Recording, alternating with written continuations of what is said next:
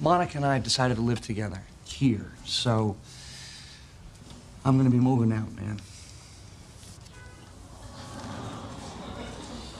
Wow.